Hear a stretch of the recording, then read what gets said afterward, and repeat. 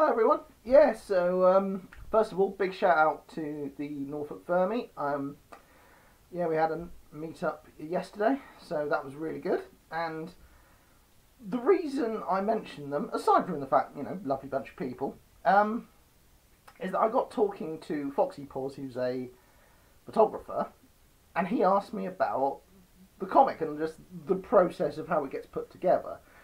And I realised, like, we've kind of done individual videos touching on different bits, but we haven't really talked about the process. So, in effect, what this video is going to be a broad, like, not like one-to-one perfect, but a broad indication of the process that goes into making each issue. And hopefully this will give you a bit more of an understanding of how the process works, everyone that's involved, and, not being funny, but the amount of work that goes into it. Now, with this, like I say, we'll be going over different bits, so it's going to be more of an overview. However, if you do have any specific questions, feel free to put them in the comments below. If, like I say, we get enough sort of comments on a similar thing, if we get an interesting question, we might have follow-up videos, but for now, I'm going to try and focus, so let's get started.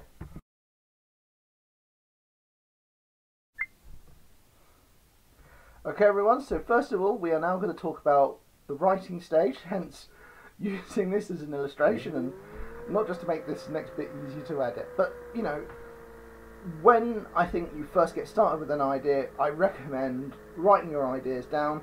And the thing is, it doesn't matter if, say for example, you work full time or you're doing other things.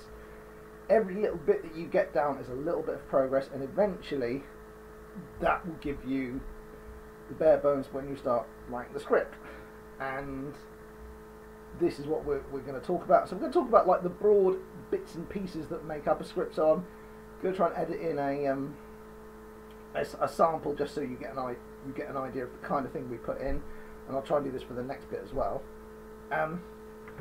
So what we start off with, so in the case of the Reynard City Comics, we are talking a 40-page script. So this is a change from when we did it with the original webcomic, which was 22 pages.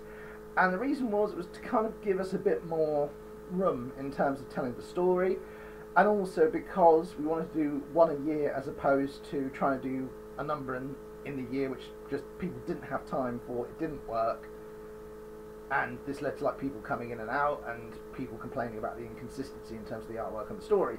So therefore it made more sense to kind of broaden out the process.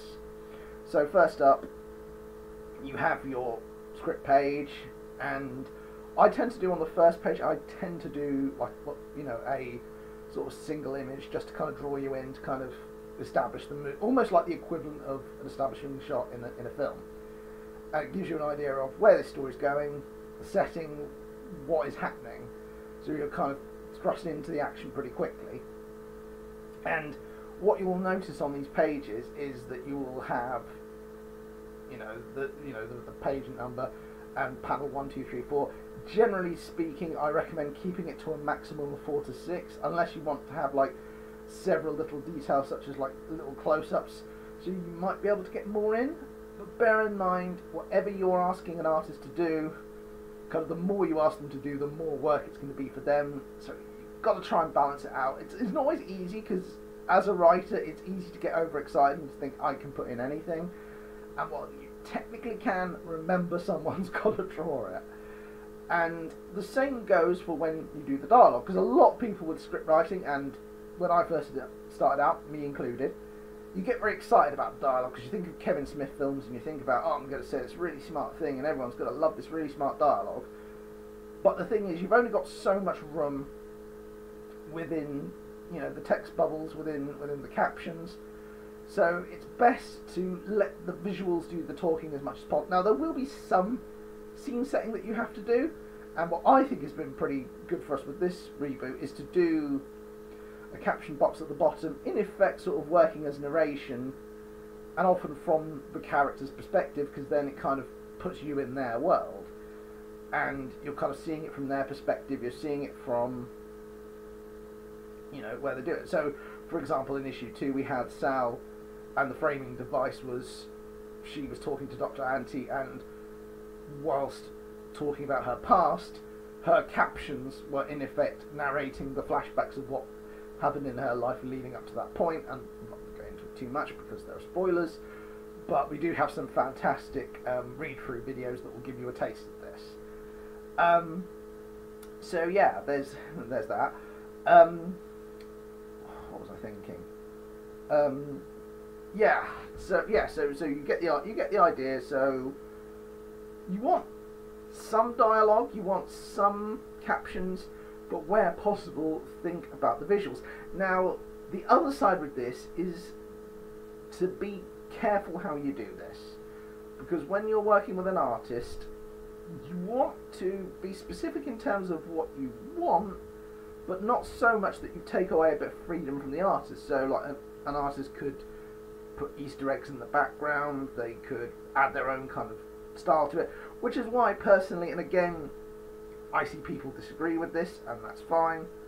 This is why I like working with different artists. I like different looks. So, for example, with issue 1, Nicholas Webb and Strider Sid's style was very much anime influenced, and that style is great, and I absolutely love it, and I think it looks fantastic. But equally, you have Joe's style with issue 2, which is more in the kind of Asterix, a more kind of European style, which is a bit odder and a bit quirkier, and like to say, the way he sort of messes about the sound effects and the sort of the exaggerated faces and actions, I think they're absolutely tremendous. I think they're great. With issue 3, what I really liked with that one was that Emily Vandercoot has a very sort of kawaii kind of big eyes, exaggerated style, and it contrasts really well with the darkness in the story. And I personally like that. Like I say, to quote Casually Comics, mileage may vary, but each of those styles just brought something each to the story, and it was distinctly those artists and their style, which is tremendous. And likewise with issue 4 coming up, we've got an artist with a very distinct look as well, which is great. I want that. Now, whether you do or not, I can't tell you, but that's my opinion. So yeah, so what we then have in this at this point, you know, we know the artist, so we have this writing style set up, and we broadly do this for about 40 pages, and I don't want to get too much into it because, as I say, we've spoken about this before, but the general principles of, you know, beginning, middle and end, where do you want to go, where's the kind of arc of where the story's going, there's these different things to figure out, and which is why I strongly recommend getting some good feedback, because this will then help you craft the next draft, which will then make it tighter, and then of course you then approach an artist, and this is another part of the writing phase, because I personally recommend talking to them first and saying, do you understand what I'm saying? Is this good for you? Because some artists will want more direction than others. Some will get it and get on with it and they're fine, and that's cool. There's nothing wrong with that, provided, you know, that they're cool and they do what you ask them to do, because otherwise they could end up sort of redoing a load of work, and we don't want that. But some people, like, they might say, oh, can you give me some reference material, can you be a bit more specific? And then, like I say, you might rejig the script in order to, you know, sort of balance it for them, because like I say, some people will want more information. It's not a one-to-one thing. It's a bit like if you've got like you're doing like a study project at school, and some people will need a bit of help more than others. So, like, you know, some people might be able to do the research part really well, but they're not so good at the presentation side. And likewise, some people, you know, they'll do certain bits really well, but not so much others. But, you know, like I say, with the writing phase bit, that then means you sort of tighten it up to what they want. And like I say, feedback is really important. I recommend getting at least one person to look over it. And I've seen some people sort of say, like, oh, but you know, what if, you know, they react badly to what you say? Well, you've got to gauge for yourself whether or not you take the feedback on board, because sometimes you might hear what someone has to say and say, okay, I appreciate what you're saying, I personally don't agree with it, even though I respect your opinion. Just because you don't follow someone doesn't mean you don't respect it. It's just because you have a certain idea, and, you know, you may or may not come. Now, a lot of the time, people will give you something that you don't expect. So I had this talking with an artist who didn't end up working on the comic itself, but did some like promo stuff for us. So thank you, Natalie. And they talked about like how I used language, and that you were using this kind of very sort of positive type of language for a very sort of negative situation, and it was like, that's a good point. I hadn't thought of that, and I wouldn't have thought of that.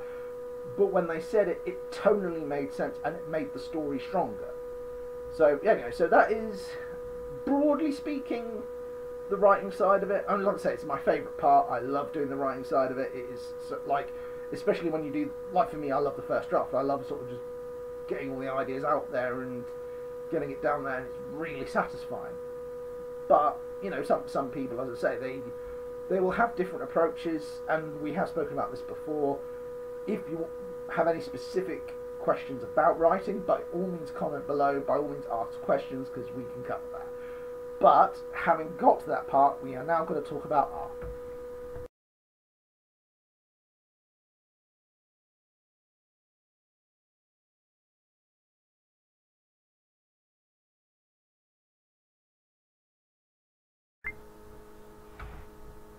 Okay, so we've already initially touched on the first kind of conversation you have with the artist.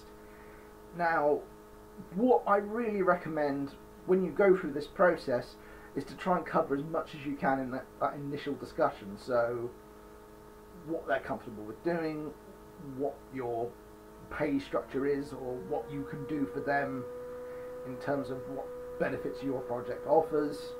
Again, we've talked about this in the past, and I do recommend, like I say, going over the other creative tips videos, because we go into that in more detail.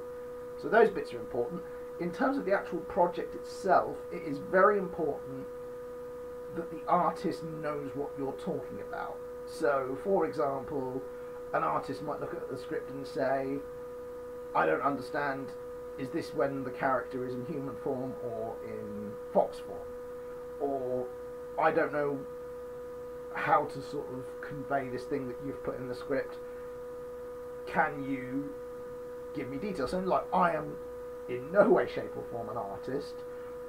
I mean, I like to doodle because it, sort of de-stresses me in between stuff. But if you can give someone like a rough idea of what you're after, sometimes it can help, because sometimes people are more visual and they may not necessarily get it from the script. And again, that's okay. Likewise with studying, people are different, and if that helps them, then do what you can to help them, because it cuts out problems down the line.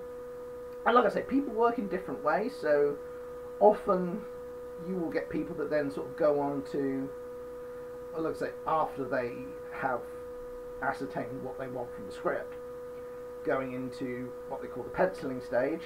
Now, a little sidebar on this, one thing we've done, which I personally recommend, is anyone who works on the comic, they also do the cover. Because I think one thing that I get a lot with people is that they're very keen to do covers, they're very keen to do commission work, and I don't blame them. It's, in some cases it's how people make money, in some cases, well, a lot of cases, it's the thing that gets them most attention. Don't blame them, you do what you got to do. Therefore, I think it makes sense that someone who's put a lot of work in, and like I say, in this instance, a lot of work, it's only fair that they get the attention for that as well, I think. So that's why I think we kind of did that as a thing. And some people do the cover first, and that kind of gets them into the right headspace. Others do it last. Again, nothing right or wrong. You do it however you want. But yeah, so there's that. And then a lot of people, like I say, they do an initial penciling stage, and it might be they do this a page at a time. It might be that they do all the penciling in one section and then move on. No right or wrong, it's just how you do this. And with the penciling stage, this is very good for you as a writer, because it gives you the chance to then say to the person, right, okay, this looks good, but what you've got to look out for is this, this and this, or that character shouldn't look like that because that's not what I meant. Because sometimes you could think you've worded something carefully and someone's misunderstood. We're all human, we've all done it. Like that's not blaming anyone, it happens. So yeah, you've got to be very specific. You've got to sort of try and catch these things as early as possible, because then that reduces the workload as much as possible, which is what we want. And then, like I say, it's all kind of set up, and like I said, different people will sort of do it different ways. They might do like sketch out thumbnails first. They might do the penciling first, or they might do it a page at a time with all the stages in one. None of these things are right or wrong. They're just different ways of working, and provided you get it done within the time frame, you do it how you want. That's fine. But that's step one.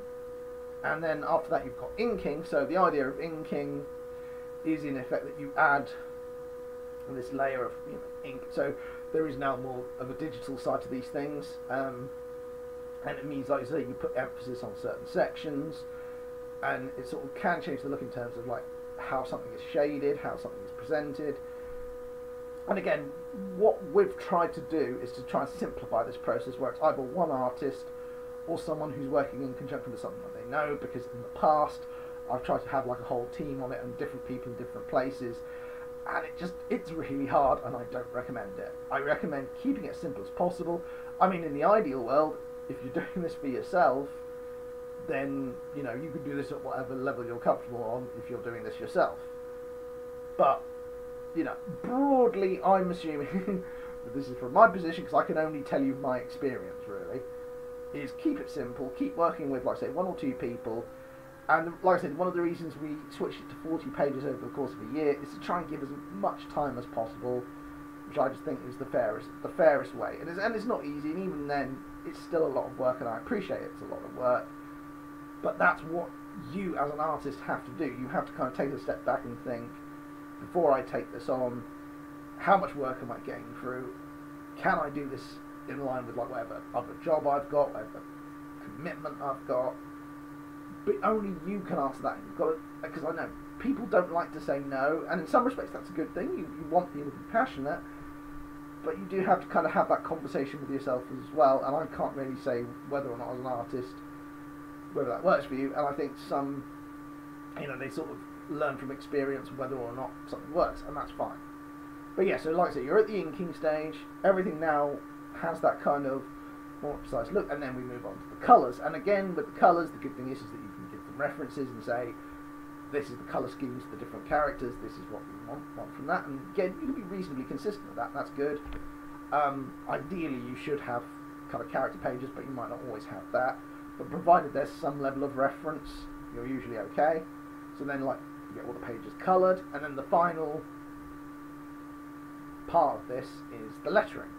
And the lettering can be really good because, again, it allows you to change the emphasis of certain things. It kind of sets the mood of the story. So, sometimes, like, for example, if a story, like I say, if you want to sort of convey a person's emotional feelings, you can sort of slightly change it. You can have a bit of fun with it, which I kind of like doing. And sometimes, you might kind of change like the colour of something, and just to kind of give it a slightly different look. Like say, if you want to emphasise that something is a flashback or a dream sequence or what have you. Like there's options, there's ways of doing things, and again, like you say, you can use it to, say for example, if you've got more than one person offering their perspective, you can sort of do different fonts or different coloured boxes. There's a few different options with that. And so, again, like I said, that'll be done over the course of the 40 pages.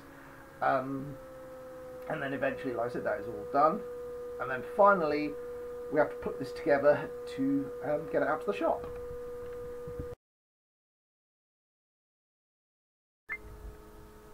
So, this final section is what I call putting it together. Now, sometimes you'll have an artist and they'll be able to take all their pages, look at it according to the script, and put it together in a PDF, so you're done, which is great. And ideally, it'd be good to have a high-res version for printing, but there are ways around these things. And then, like I say, once you're then done, you then go to your person. So either you're someone who can update this yourself, in which case brilliant, or in my case, you say you're working with someone who updates the website and you get it out to them. and they add the issue to the website. Brilliant, awesome, done. And like I say, we've got things like Ko-fi and what have you. Then you sort of like say upload them, put them up there. And the great thing is now, like, there are sites, so if, say for example, you don't have someone who can put together a PDF for you, you can go online and you can find websites where you can put together the PDF yourself. And like I say, varying degrees of success, but like some are a bit more kind of intuitive than others. But I do recommend it because it does just kind of cut out a lot of hassle. And you know, there are times where I wish I had that kind of when we first did this. But it's fine, you know, like I say, live and learn. You know, like the old Orson Welles quote about, you know, experience is what people call their mistakes. It's true. But yeah, like I say, you then have your PDF, it's then done, and then, like I say, our next point is, so we use a company called Minuteman Press, and we take the PDF and we go to them and say, we want X amount of comics, and we then distribute them to shops, and at this point, like I say, you then talk to the shops, say like how much you want to charge these things for. Bear in mind, if you're working with a comic shop, they are going to take a cut, so you are going to have to work this out in a way that kind of balances these things out. So, for example, you know, crowdfunding, sponsorship, that can help offset the costs a bit. So, ideally, you want to be in a situation where you're not charging too much for the comic, and it's a tricky balance. But if you get it right, generally speaking, it works. And like I say, we've been very lucky with people like Canary Comics who have been very smart in terms of being proactive and getting it out there. But it is your thing as well. So once it's on the shelf, don't stop. Don't just kind of admire it. You've got to get it out there. You've got to talk to people about it. You've got to do videos. You've got to try and find methods to kind of talk about it. So maybe see if like someone has a video channel, whether you can get a shout out, whether you could sponsor a video, like find ways of promoting it, because there are ways and means, and you know, you'd be surprised what you can do. And I think with you know, a good approach, there's ways and means of doing this. And we've talked about promotion before, and again, that's another video, but it's all part of the process, because you have to get it out there in order for you to keep doing this. You know, the selling side of it is important as well, because this is what get out there, this is what will get people talking, and you have to make people aware of it. It's a process. It's a process where you have to keep getting people out there, and this is the tricky element when we talk about putting this whole project together. There is the time process, and I really recommend, if you can, keep to deadlines, keep working with each other, keep communicating, because you don't want a situation, and obviously this happens in other industries, video games, you do not want a crunch situation. You do not want someone working really hard, getting really stressed out, because it's not good for them, it's not good for their health. This shouldn't be like that, which is why, like I say, we put this process of having it as over the course of a year, because then if you schedule out your time as an artist, and I freely admit, the artist has the harder job. There's no way around it. There is more detail that you've got to do. There is more that you have to consider. That, you know, like I say, the visual process takes time, and it is, I would say, more energy than what goes into writing the script. Like, the script process takes time. You know, creating story arcs takes time. All of it is hard work. You know, the writing side is hard. I'm not doing it down. I'm a writer, so I'm not doing that down in the slightest. But what I will say is, if you're an artist, keep in contact. That is really important. If someone asks you a question, either get back to them as soon as you can, or if you're busy, because it's okay, things happen, let them know and then give them a time frame and stick to the time frame. So if you say you will get back to someone within a week, then you get back to them within a week, because it is just making sure that, you know, you're keeping them updated. And it's difficult. I get that it's difficult. I get that everyone involved in these kinds of projects has their own lives, has their own stuff to deal with. So that, broadly speaking, this is the whole process, going from initial script all the way through to getting it into the shop. Like I say, this is a very broad overview, I appreciate that, but if you have any specific questions regarding specific elements, then I want to hear from you. And a big reminder that I am incredibly grateful to all the people that have bought copies of the comic, who have, like for example, Carl Johnson, who put several reviews on Goodreads for us. I really appreciate that. Like I say, all the Patreon backers, like Van Hikari, Lissa, Tim, Tom, you know, lots of people, you know, who've all put their money down. Leo Lyons, lots of them, and obviously the people who have worked on this comic, because it literally can't happen without the people that have these skills. So, as I say, Nicholas and Sid for issue 1, terrific. Joe, terrific. Emily, terrific. Saturn, who's currently working on issue 4. I'm really looking forward to the point where I can show you the first initial teaser trailer for issue 4, because what we're doing, like I said, I'm trying to say this without spoiling too much, but in effect, issues 1 to 3 of Reynard City Chronicles are one arc where you kind of get to know the characters and you get them to a certain point, and issue 4 is the bit beyond that point that then sets up the next big arc, if you like. And I don't really want to say much more than that. I think if you've read these stories, then you know what I'm talking about, and if you've read the original webcomic, then you know what I'm talking about. And yeah, so that's great. Obviously, the other big thing as well with the YouTube channel, I recently changed the name of this YouTube channel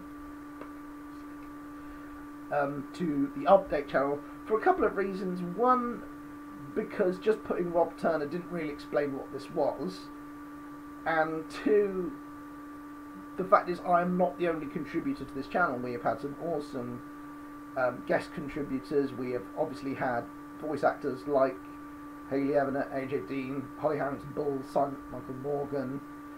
We had, like I say, additional guests on board like Bonehead Brian, who did the interviewer role for one of the videos. We've had, you know, we had Karen Black and Richard Bourne doing the quiz for us. We've had, yeah, we've had a few different, and I would love it if we could get more people contributing like this.